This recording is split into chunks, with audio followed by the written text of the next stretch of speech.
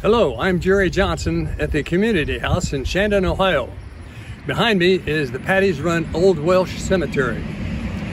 I am bringing you the story of the Paddy's Run Valley and the village that became Shandon, Ohio.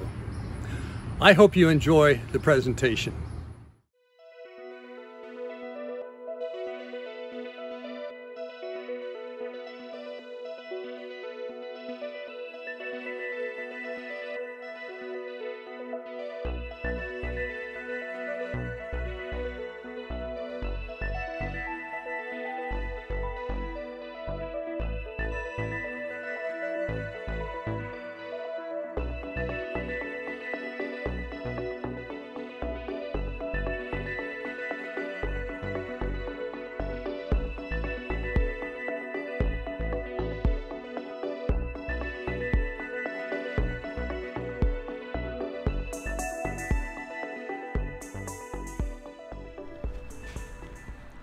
Today I'm with John David Francis in the Paddy's Run Old Welsh Cemetery outside the Community House. And John David is the fifth generation of David and Mary Francis. And we're standing by their headstones. And John David, would you tell us some of the adventures and problems these young people had in coming to this country? Well, Jerry, the Welsh and the English never did get along, and they had taxation, they had religious freedom, and they didn't have religious freedom, so they wanted to come to America, and there was a group of Welsh young men and young ladies wanting to get here, and to do that they needed to sail for about 8 weeks over to the port of Philadelphia. So the girls decided they were going to take the luggage and try to get away from the press gang that was prevalent in those days. And the boys were going to separate and go by way of their walk, in other words, to walk the 60 miles to Bristol, England. From Wales to Bristol? From Wales to Bristol, and then they were going to board a ship, I believe the Maria, and they were going to go to Philadelphia. Yep. The only problem was the captain and the crew, they had their eye on the pretty Welsh girls. Oh. And when they got to the port of Philadelphia, the girls needed to escape by sliding down the rope onto the dock. So they had quite a time, and they finally got to Cincinnati. The Francis group got to Cincinnati, got up to Paddy's Run, and this is really the travel of David and Mary Rowland Francis. There you go. Thank you, John. That was a delightful story, and I'm sure everybody will appreciate it.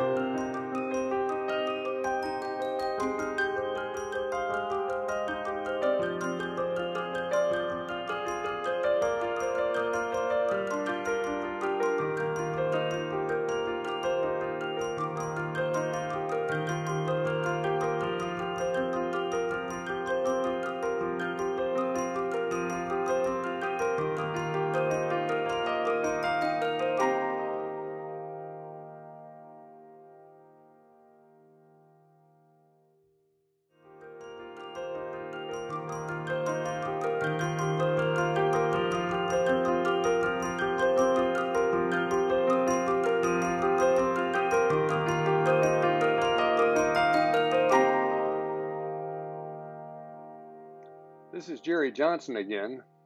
Stroll with me through Shandon while we listen to a tale from Bill Crane, a longtime resident of Shandon, Ohio, and his tales are about the early part of the 20th century. These were recorded by John David Francis a couple of decades ago. One time it was a real cold morning, and John Sefton came up to George's shop. Grease Sefton and I was there, and it was getting a long time to get the mail, and that Model S his wouldn't run. Well, we went down, we did the usual thing. We put a wagon under one axle and put in high gear, you know, so that they had an oil clutch, you know, it was an awful drag. And we cranked, it wouldn't start. Well, there was a little ice in the distributor, or no, it wasn't the distributor, timer at that time, and cleaned that out, still wasn't it. So it must have been ice in the carburetor. Well, the usual thing was to take the plug out, check, see if it didn't run, must have been ice. So we did that, and it didn't run. So then you'd soak a corn cob in cool oil and put it under the carburetor until you thawed the ice out, and then put the plug back in. Well, in the process, somebody forgot to put the plug back down, and so when it did thaw it out, well, here come the gasoline, and it caught on fire, back up through, and you couldn't get the plug in because of the fire. It was rough, and we tried to push it out and forgot about the wagon jack, and so Lizzie said, I'll go get the fire extinguisher. I'll go get the fire extinguisher. Well, it got me laughing till I couldn't push it. Anyway, we got the car out and saved the grudge.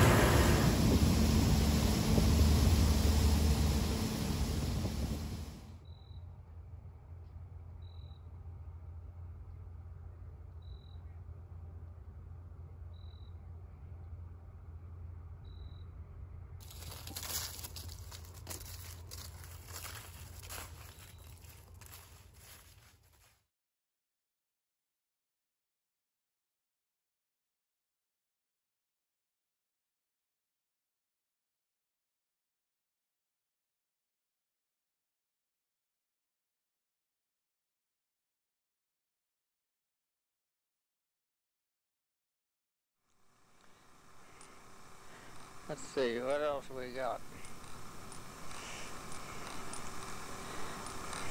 Well, let me see, we have to start picking on somebody else? Yes.